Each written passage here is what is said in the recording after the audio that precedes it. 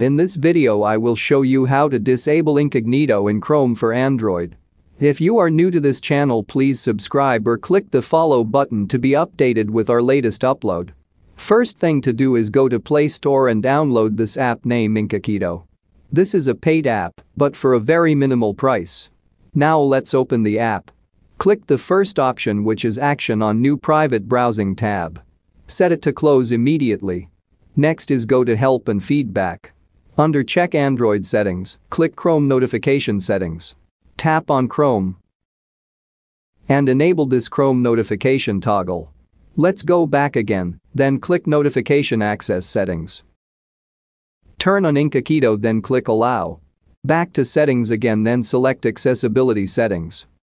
Click Installed Apps. Choose Incognito. Then turn on these two toggles. Now let's go back to our home screen. Let's try to open our Chrome browser and open Incognito mode. Notice that Incognito mode will not open, but will be closed automatically.